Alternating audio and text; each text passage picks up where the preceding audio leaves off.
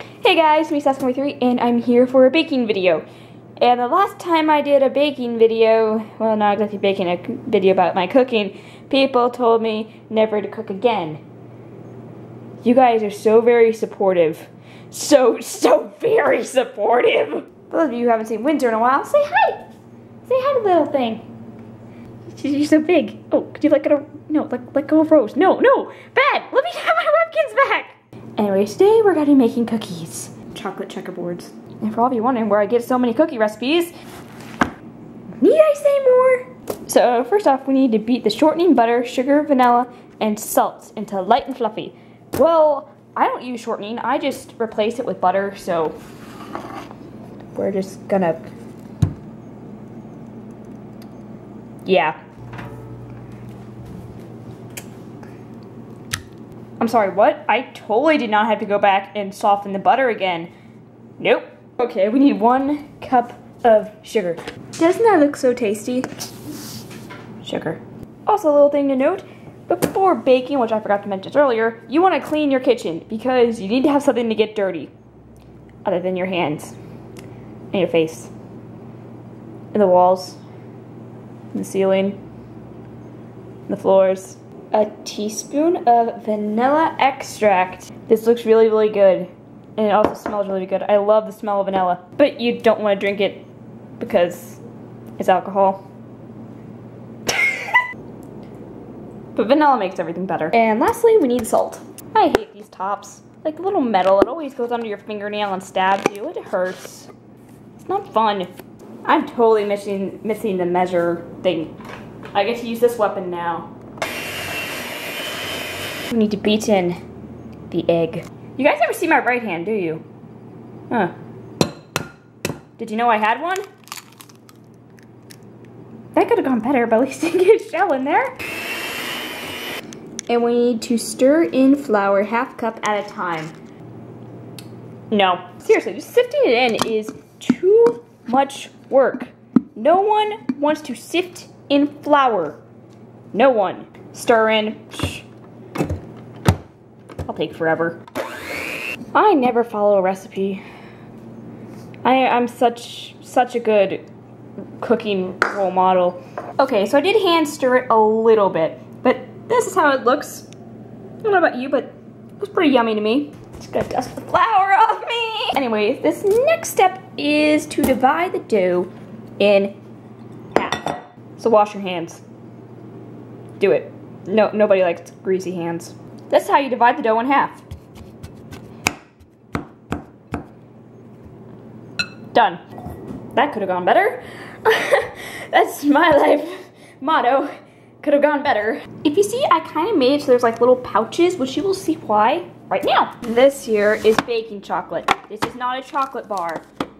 Don't be like me. Don't be that little kid thinks it's a chocolate bar, goes, takes a piece, takes a bite out of it just to realize there's no sugar.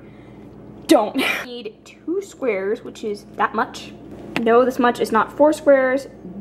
That is 4 rectangles. We need squares. And then you drop it here. Now this is a pot that has this thing on it, and underneath it is water that is heating up on the stove. It'll get hot and melt, so you can blend it into the cookie dough. And that is how you make these cookies. Yeah.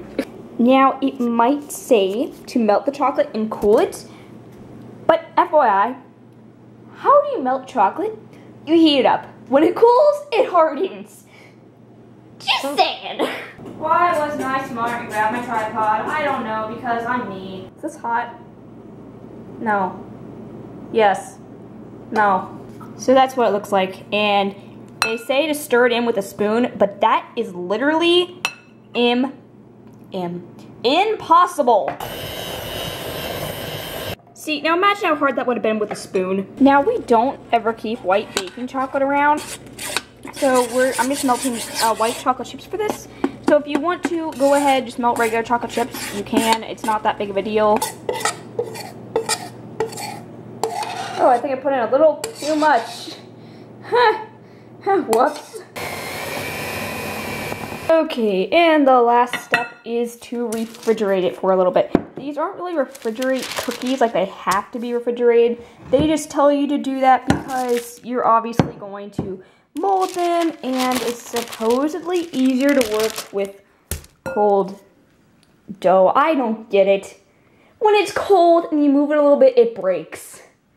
But I don't. Okay, so here they are, all wrapped up in wax paper and ready to be chilled. You want to have them about the same size. It's okay if they're not exactly the same. Nobody's perfect, and it's impossible to get them exactly the same. And if you somehow can, then you're a freak of nature. And there we go. Now this is probably the time to pick up that huge mess you made. Just remember the number 325. Now that you've cleaned up your kitchen, clean up your camera. Seriously, I got stuff all over this thing. Hey! Do you want a treat? Forget it! That is how to get a cat off the counter. Haven't been cooling that long, but whatever. I'm just gonna make the cookies tomorrow, actually. Just, you know, just let the dough chill overnight. You're going to want to cut these in 4 or 9 strips. So let's cue the montage.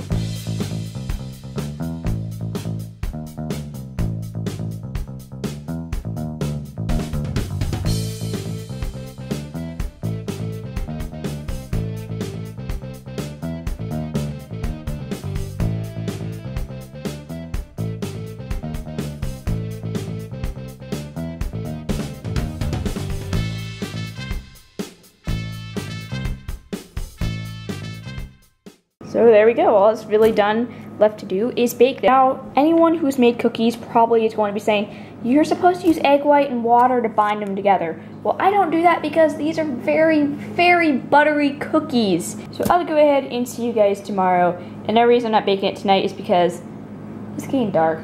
So I will see you guys in 3, 2. What, you thought I was actually gonna wait till 1? Psh. Okay, I'll reuse that joke. But it's a good joke, okay? Also, hope you remember the number 325 because I did.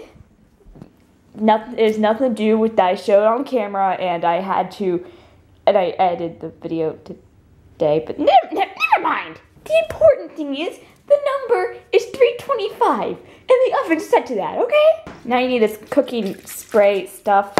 I'm not good at this, and I'm doing this left-handed, so let's see how this goes.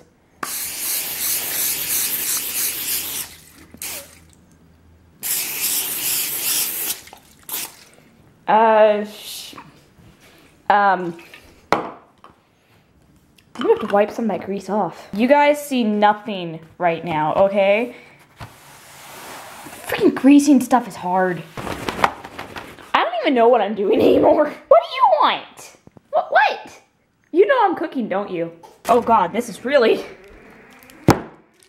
They're stuck together. Well, I'm gonna take a knife and I'm going to go ahead and I'm gonna chop, chop, chop and stick them in the oven. So, montage, I guess.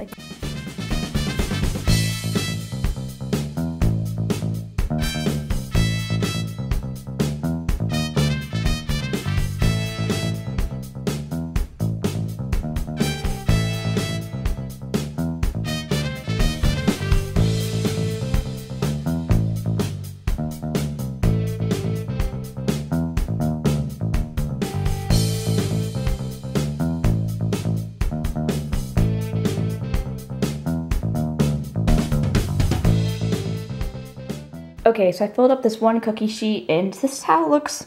The cookies aren't the prettiest in the world, but, you know, I'm not a professional. I'm just doing this for fun. The oven's all preheated, so in they go. They can cook while I'm slicing the rest of the log.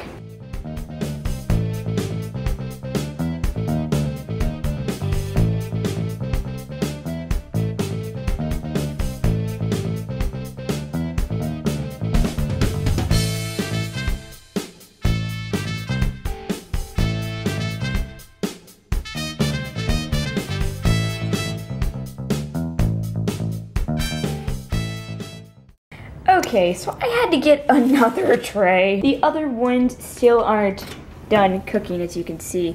They're getting there, they're getting, whoa. But right now, we just have to wait. And wait. This calls for Animal Crossing. And they are done.